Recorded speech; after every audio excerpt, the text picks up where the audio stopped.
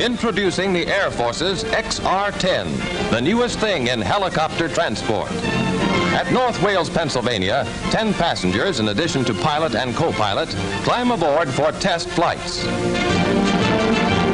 On this ship, no tail rotor is needed, for its two intermeshing, three-bladed rotors turn in opposite directions. Two engines supplying over 1,000 horsepower make the XR-10 the world's most powerful helicopter. Its speed, 100 miles an hour, and range, 350 miles. Its gross weight is over 5.5 tons. The ship can carry passengers or a cargo of 2,000 pounds. Big, fast, and powerful, the XR-10 means new and greater possibilities in transport by helicopter.